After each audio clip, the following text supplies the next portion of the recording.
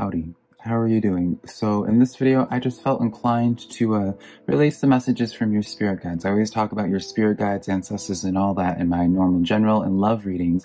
And I figured why not just start doing some spirit guide messages as well for the zodiac sign. So, hey girl. Hello, my beautiful Gemini. How are you doing? My name is SimplyVelca, and today I'm going to be doing your urgent spirit guide messages. Now, Gemini, I also do your weekly general and your weekly you versus them reading for your zodiac sign, which I'll leave a link to, Gemini, over here for you to check out at a later point if you'd like. But when it comes to any of my readings, Gemini, be sure to rely on your intuition, because put it in perspective and just demand reading some tarot cards to you. You know your situation better than I ever possibly could, so take the cards that resonate and leave what doesn't, because I promise you I'm not going to be offended by it whatsoever.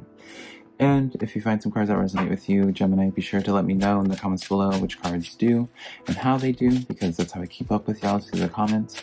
And if you do find a card that is of resonance to you, I would really appreciate it, Gemini, for you to take the time to give this video a like and subscribe, because it does help out my channel a lot. And I always am super appreciative of it when you guys take the time to do that for me, Gemini. And finally, before we get into this reading here is just to give you some food for thought, Gemini, some perspective to consider as you go throughout your days. I'm not here to make a decision in your life, because ultimately it's your life to live, not mine. So with all that in mind, let's get into this reading. Back of the deck energy for you, Gemini, is the Star card. It makes sense just because of these other cards that I'm looking at here, but let's get into this reading actually with the overall energies, because it'll make a lot more sense with this Star card. But let's actually break down the Star card real quick, actually. Star card is that wish fulfillment, right? I guess it's presumptuous of me, Gemini, to just assume y'all would know what the star means. Wish fulfillment, right? It is really a card of letting you know, Gemini, that you are on the right path, right? Absolutely. So really good foreshadowing when it comes to this reading, all right? So for any of my Geminis that are having some type of fear or anxiety, as if they are not making ground in the right way, or they feel like they're going backwards in life, you absolutely are not, Gemini. You are perfect. You're exactly at where you need to be in this moment. I truly do feel that, Gemini. The Star card would not show up in your overall energy if that wasn't the case. So take some relief in that, hopefully. So the actual cards that I pulled for you, we pulled 3 tarot cards for you, as well as 1 animal oracle card for you, Gemini. And the animal oracle card that I pulled for you was the Wombat Spirit, which would be is 68 for numerology, which would be equaling to 5 for numerology. So write that down, Gemini, to look up later. But the Wombat Spirit says to be at home. This card's actually shown up. I don't remember if this shown up before for you, Gemini, or a different sign. But definitely this seems to be addressing the home life for a lot of you Geminis, what Spirit's trying to really relay. So this is where it gets really interesting, right? Because we have to keep in mind with that Star card, that wish fulfillment, right? Keeping that in mind, we have the 9 of Cups coming in twice for you, Gemini. So what does the 9 of Cups mean? It is that card of being extremely content, feeling at peace with yourself, feeling really... I feel like things in your home life are finally going to start working out is a very specific message that I'm getting, Gemini, especially with this 4 of Cups coming in here, where it's like I do feel like there's been this sense, Gemini, of where you probably have been looking at your home life, and I don't know if there's like maybe insecurity is too strong of a word, Gemini, but what I am getting is where this sense of like looking back at just kind of like reflecting and taking a look at your home life and wondering if there's something more that you can do, or maybe you're trying to get to that 9 of Cups moment of where you are feeling completely content, where your emotional needs are met, and just feeling at peace with the connections that you have in your life. But it's interesting. It's interesting to have that energy be the main focus for that general message. But then we consider it with the Star card. I do feel like there's something, this is kind of giving like a sign, Gemini, of where, excuse me, I do feel like this is a sign somewhat of saying, or implying rather, that something big in a good way is going to be happening in your home life, or something happening in your actual life that affects your home life, if that makes sense, right? Regardless, whatever it is, I see some type of positive action, some positive movement in regards to that. So we do have the Ten of Swords that did pop out for you, Gemini. So maybe you guys are going through, finally healing through some type of like pain that's happened in your family life recently. I don't know if someone in your family recently was, with this Ten of Swords, it is kind of that dramatic energy. I mean, literally, this woman has her 10 swords stabbed in her back. This is like an energy where someone's really dealt with some type of pain, some type of hurdle. It could have been from some type of outside source, meaning like another person, but I do see like it's almost like the sun. I promise you it wasn't intentional. I was going to say finally like seeing the sun rise again after like a really long, like rough, cold night or something like that, and then the sun card was like the card that I was struggling to like shuffle. But I promise you, Gemini, that wasn't intentional. But I mean, the sun card is the best card in the deck. I really do feel like it's the sense of where the sun's finally just coming up. It's finally starting to shine in terms of your home life. So that home life, you know, I keep on speaking in terms of family, Gemini, but you know, this could just be in the sense of like maybe like your finances are just going to start looking up, and so now you have like a sense of security in your home life, right? You would get a better idea of where this Ten of Swords is associated with in your life, because I feel like it's more so like overcoming something more so than just like something just naturally just happening. I feel like the positive is you seeing something from the other side of it, right? It's finally seeing the sun rise again after such a rough night. So very interesting spread right there, Gemini. Let's start looking at now what it is that you should be looking out for, Gemini. What is it that you should be paying attention to right now? Back of the deck energy is the Three of Swords. Ooh. Honey, y'all Gemini have been going through some type of pain recently. Y'all have been definitely going through some transitions, definitely dealing with the matters of the heart, stuff that's been you've held close to you, right? I go just because it's like, I can just even see from this perspective, Gemini, how difficult it must be to just like maintain everything, because we have the three cards that I pulled for you.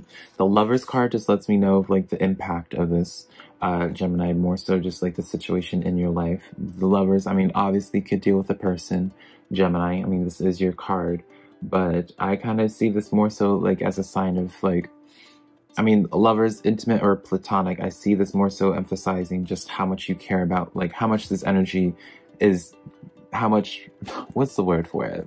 Just how intimate this energy is to you, how much you just care for it. Knight of Swords comes in as well, where I do feel like there is just this sense of like conflicted thoughts. There's this sense of where you don't know really where to go with this, what decision to make when it comes to this some type of situation. The World card lets me know where I do feel like this change is actively happening. So there's probably this sense, Gemini, of feeling a little bit overwhelmed. This sense of where you are running on borrowed time is something that I'm hearing. So it's interesting. It's interesting to have this set up. Let's go into this a little bit further, see what insight that we can get. Two of Rings or Two of Pentacles does pop up, which is not really surprising to me, right?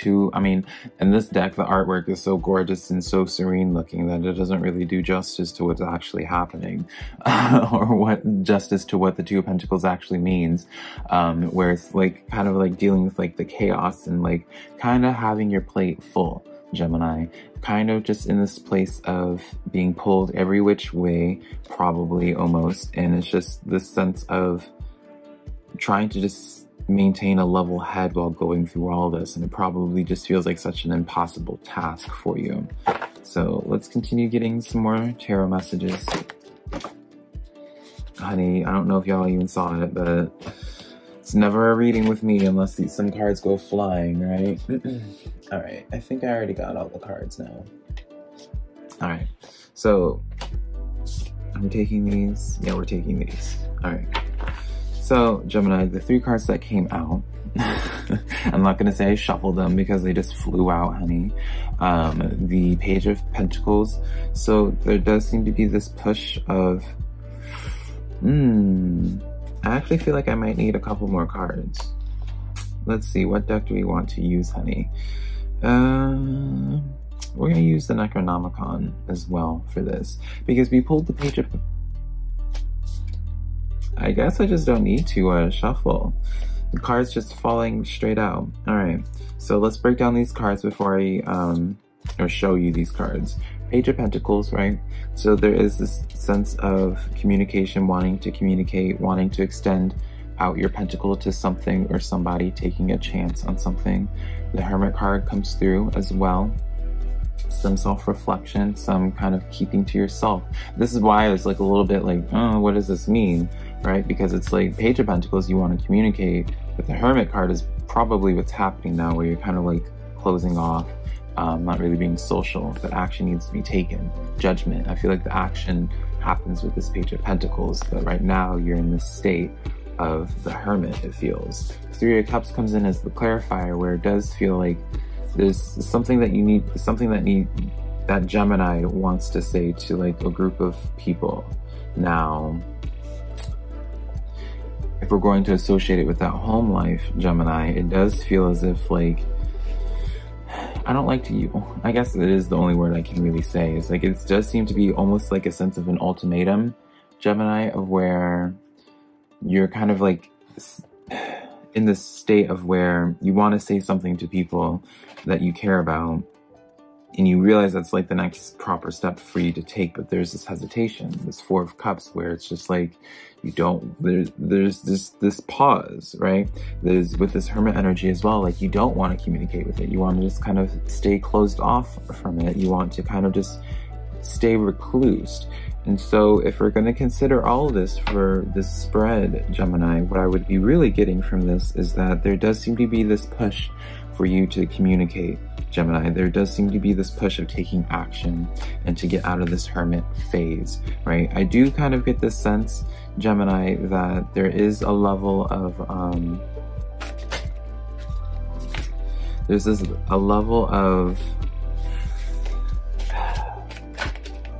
let's see, before I speak too much.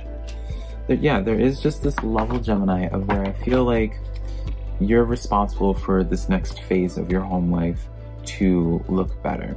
Because here's the thing, I feel like with the Wombat spirit coming in with that 9 of Cups, with these 2 9 of Cups, right? You're the one taking action in terms of finding that peace with your home life, Gemini, right? It's not really speaking about, you know, there's not really too much pentacle energy. Like the only pentacle energy that we have coming in here is like letting you know like how chaotic and how full your hands are. Nothing really grounding this energy, bringing it to the earth. I do feel like it's because of this lack of action. I do feel like it's because just like this hesitation towards just opening up to it. Perhaps for some of you Geminis, you haven't been able to overlook something. 5 of Cups with the Empress card. There's this level where you perhaps can't overlook past the actions of somebody or a group of people, or just something you just can't get over something, and it's like unless it's addressed you can't continue on with this. And I do feel like you have to kind of take action on this, Gemini. Like it's not going to solve itself. There is this sense of where you do have to take matters into your own hands and break out of that Hermit energy as much as you want to kind of stay reclused. So take that as you will.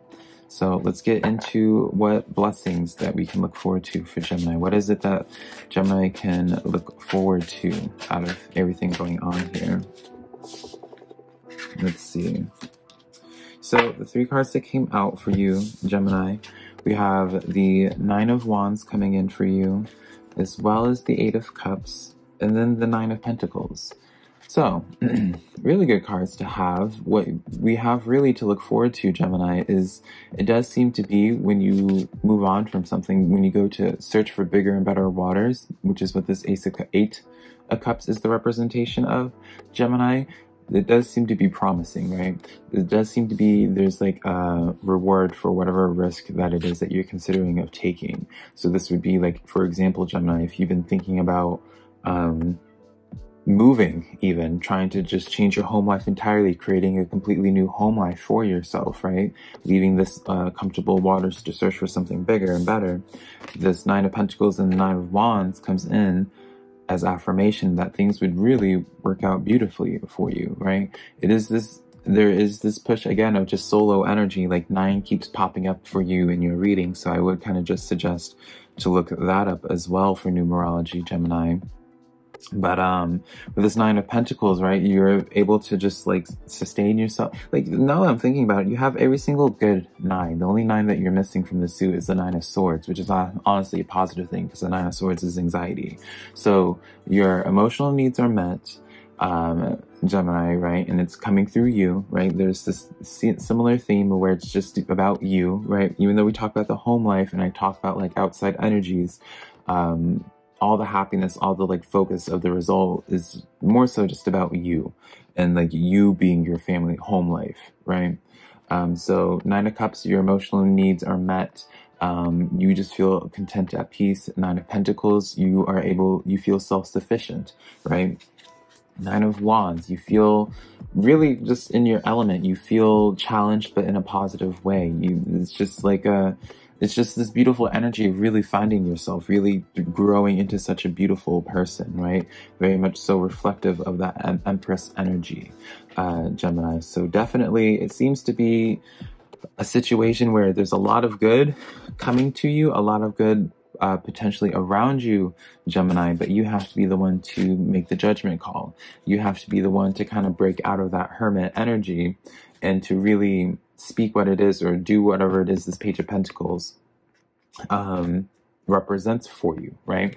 Pages represents new beginnings, right? And so even through like speaking about, like, you know, even if it's just about setting boundaries with people, right, Gemini, there's just like this push overall for you to just communicate your wants, communicate, and just taking action, right? And I just feel like things just pan out so beautifully for you when you ask for more. This is really what it seems to be. It's like when you ask for more, Gemini, you get more.